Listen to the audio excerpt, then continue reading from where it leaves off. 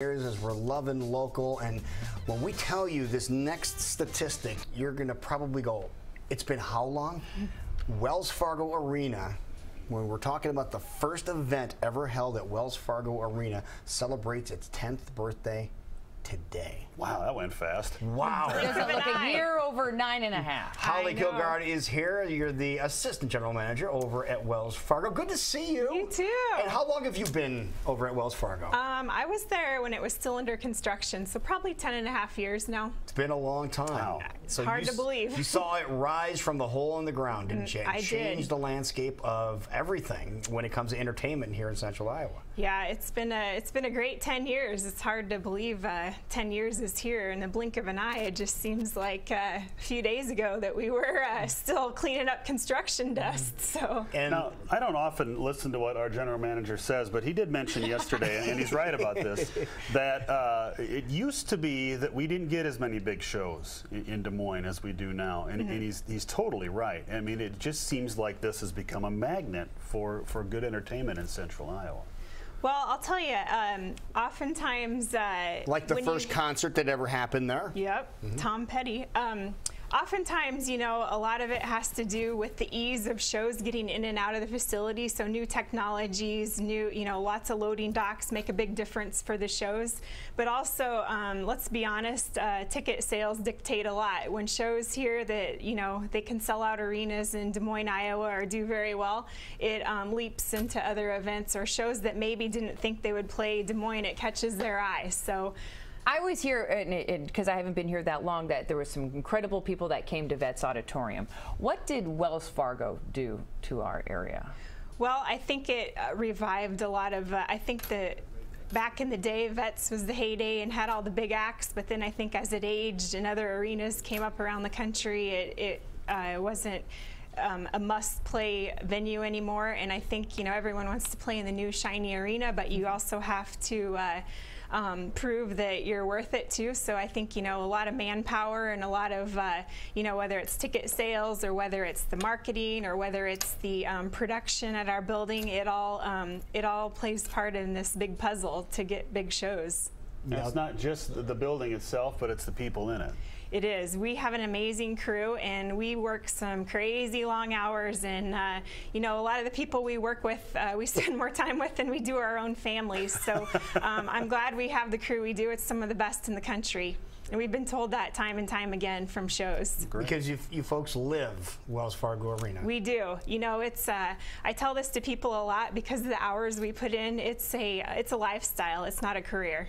We live and breathe it every day. And even when we're on vacation, we're taking calls or text messages. So it's 24/7. Now, you were here before the building was even done, and let's go to the Wayback Machine now. We're going to dial it back 10 years today, the first event that was there. Tony Hawk Boom Boom Huck Jam. And at first people went, what in the world is that? Right. And how was the attendance for the first event for the arena? It was good.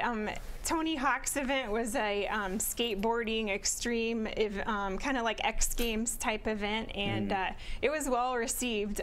It was a different kind of event, but that's part of what we do in our world is we can't have all concerts and we can't have all basketball games. We have to have a variety. So it was a great way to start out. Now, consistently, a show that comes back every year. What's the best show that comes back when it comes to attendance wise? Oh boy, the state tournaments are pretty hard to beat in Iowa. They're a staple here, and I think they always will be. So now, speaking of tournaments, you have one coming up here in a little bit, don't you? Yeah, we got a little one this year. A little one?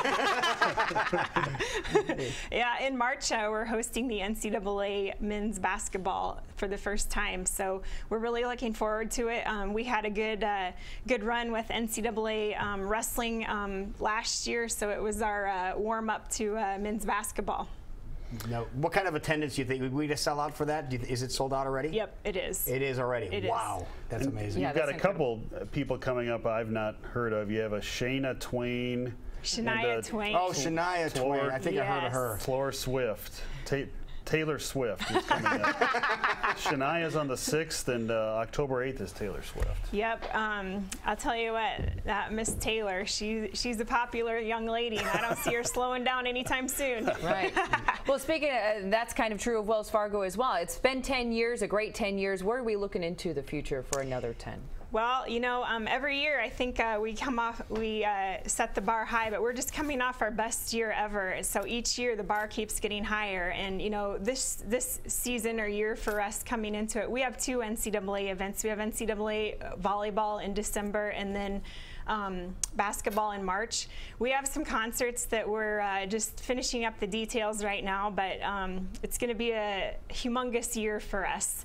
And if anything, it's a good problem to have, but we lack dates. We can't fit everything in that we really. Now, one of the things that really is a task for an arena or a venue is trying to find an act and plugging it in. Are the acts coming to you now saying, hey, we want to play your venue?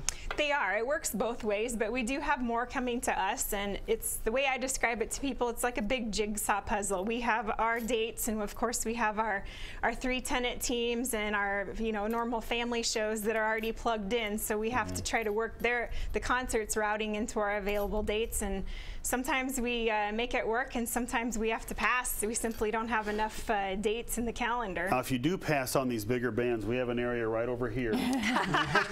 We can accommodate someone. Yeah, so, perfect. If they really want to be here.